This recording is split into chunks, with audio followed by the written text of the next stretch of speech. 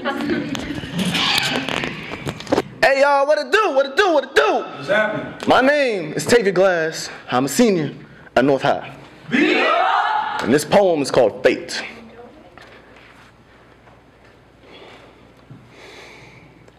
Listen as I spit this wisdom. This mix is for all the kids and their children missing. Mothers, fathers, all they kin.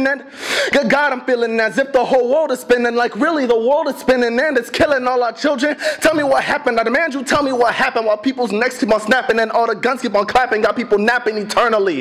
Funny how money can make some people go crazy. Pull the trigger and lay thee. Down in the street they act like life is a game. The more people you kill, the more that they know in your name. It's really a shame having people catch the next plane so they know their children about have to suffer through the same. Man hanging, gang banging, gun slinging, baby slaying, mothers cry the choir singing, innocent people they praying. My heart aches in this world of hate. It's such a shame how we have to work so hard to change our fate. What is it, man?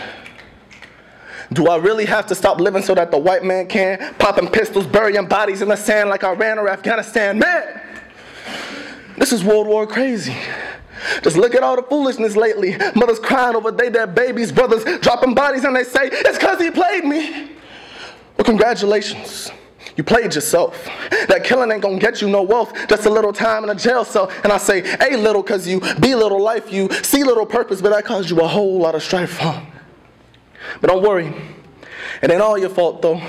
Everybody knows the system don't care about colored folk. They see Black Lives Matter and think, oh, what a joke. I tell them I can't breathe, but they continue to choke. Reach for your ID and they hit you with the coat. Just walking down the street, killed by that man in the coat. That Trayvon can't rest in peace because they let George go. Bite! Is it something we can change?